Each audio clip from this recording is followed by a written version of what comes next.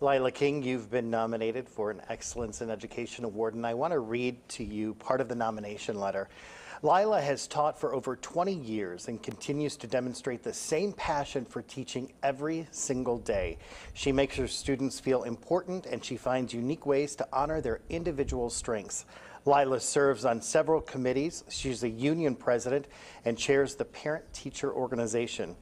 I have seen her spend her own money on shoes or supplies for students who can't afford it and tutor students without even thinking about being compensated for it. If anyone deserves to be recognized for an Excellence in Education Award, it should be Lila King. Oh, that makes me feel good. Why do you do what you do? Why do I do what I do? I've always loved being around kids. I mean, ever since I was little, my mom and I were having this conversation about how choosing career paths and changing, and like she said, you never wavered. You've just always wanted to work with students. I wasn't quite sure what capacity at the moment. It took me a little time, but once I had my first experience with the classroom and kids, I knew that just what I wanted to do. I wanted to be able to be that person that taught them and let them see the light and when they learn. And what's that like when you see the light in a child?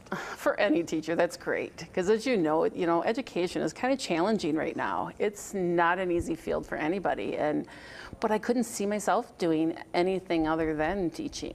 I really can't. I have been asked to, take it further, try to take a different leadership position. I am a lead teacher in my building, so when our superintendent, administrators are gone, I step in. I go to the principal's meeting. I do all of that, but I've never wanted to actually be in that position for good. I see myself always in that classroom because of that, like watching these kids when you've taught something and they finally have figured it out on their own and can actually move forward. It's just a good feeling for any teacher, I think. Tell me let's fast forward 5 years from today. What do you want the kids that you're working with right now to remember about being in your classroom? I want them to remember that I always believed in them, that they could achieve whatever they wanted to achieve.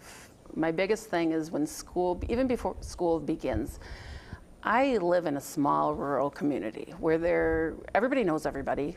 We're closely knit. We know these kids from kindergarten and everything about them, their family lives, and just everything. You get to know them on a personal level, and I've always felt personal connections are important. You need to make that connection with these kids on a different level. So I spend my first month before school and the first month just getting to know them and wanting to figure out what they like and what they don't like. I'm not worried about whether they know their math facts at that point. I feel it's important that if you want a child to respect you and to grow, you have to make a connection with them. Well, on a personal level. You're making a real difference. Well, thank you very much. Congratulations. Well, thank you.